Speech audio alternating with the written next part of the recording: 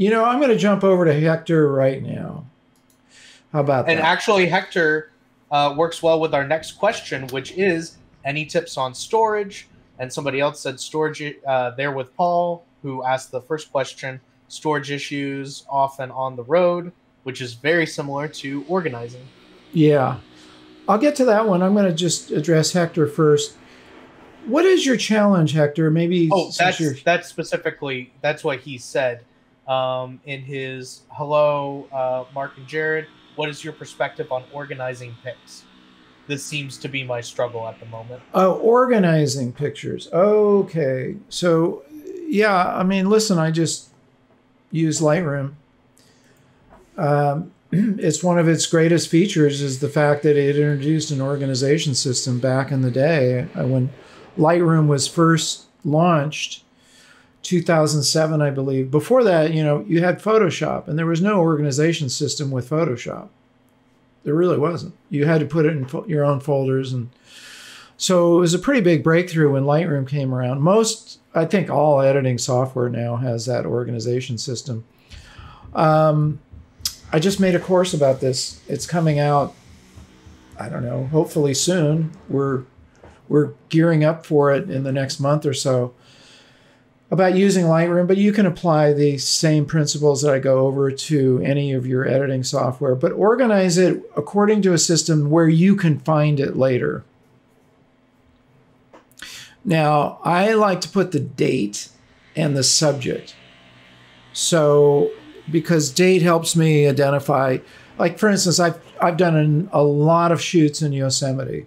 Okay, so I want to be able to identify the one I did in 2013. October 2013, I might put in there. Yosemite, October 2013. You can either put the date at the front end, which I tend to do, and then the subject after it. It's kind of a really simple way to organize. From there, so you just don't want a jumble of stuff all over the place. You want to make sure you're putting things in folders neatly so you can find them again. One of our greatest frustrations, isn't it, is I know I've got that somewhere. Where is it? And I still have that happen to me, and it's annoying. The new Lightroom doesn't use libraries. The cloud version doesn't actually have libraries, which I still like the library personally. But it does organize things according to date, and you can pull it up according to subject too. But I prefer Lightroom Classic for a lot of reasons, and one of them is I like the library a lot. But Hector, and who was the other one that Mark asked this? So no, it was Paul and Highland Mary. They were also asking for tips on storage. Okay. Specifically, Highland Mary wants to know for when they're off the grid and on the road, which you've done many. Yeah. I mean, I have numerous drives. I was going to see if I could grab one here. I like SanDisk, and so you can get. I have a huge 12 terabyte drive that I keep all my stuff on. So you're going to want an external hard drive for sure. And let me see if I can grab one of my little drives here without disrupting things. Jared, you can keep talking while I'm doing this. Yeah, kind of going along with that, drives are really important. Have them labeled. The drives that Mark has, there are all labeled, and that's where, we organize things. File structure is really important. Once again, putting things in folders. That's how we get things. I'm not going to violate the upload that we're doing.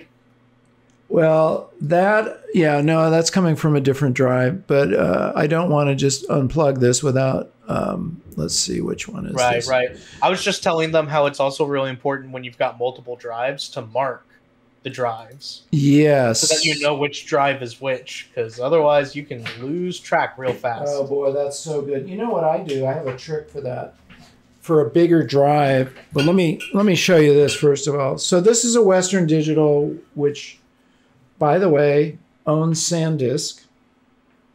This is I don't know, a 4 terabyte drive. So you can put a lot of stuff in here and travel around with it. This has got Bob Holmes' complete classes in this drive.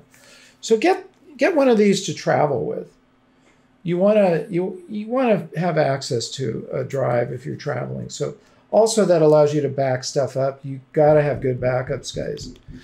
And then have an external drive for your bigger stuff. So one of the things I do, if I archive a drive, you know, it's like this. I will print from my Finder what's in that drive and then tape it to the outside of the drive. So I don't have to open it to find out what's in it.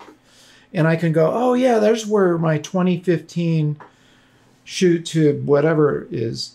Now, I don't archive my photographs at all. I mean, I make backups of them, but they don't go in some hidden drive. Photographs don't take up, relatively speaking, don't take up that much room compared to videos.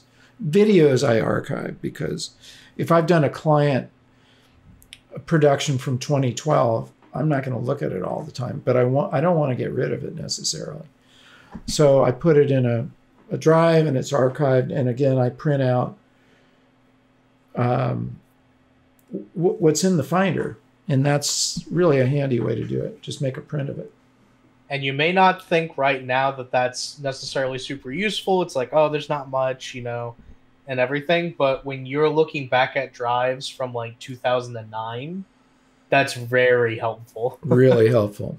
I'm going to show you what I mean. This is a living, breathing example here. Let me just get this screen. And this is this morning we're editing this thing, and I don't know, my Stream Deck is frozen. You're just not allowing me to switch, which is really strange. Okay, well, I could do it this way. Here, we'll do it this way. So I'm going to, yeah, I don't want that. Get that out of there. Okay. Well, let's see. Yeah. The joys of live. Yeah. Okay, so there we go. So this is, we're editing this right now. You can just print this out. So we're editing the Point Lobos photo walk. You just do a screen capture and then print this and then tape that to the side of the drive that you're archiving. That's what I'm talking about here. Okay, very helpful. The name of the game, you guys, is very simple. Label. Constantly, when in doubt, get a better name for it, because your naming convention needs to communicate to somebody else that doesn't know what you're talking about. And you know what? You're the somebody else. Because right now you're working on a project and you call it, I don't know, photo walk. Oh, I'll always remember which one that is. You know, it was in January 2021. No, you won't.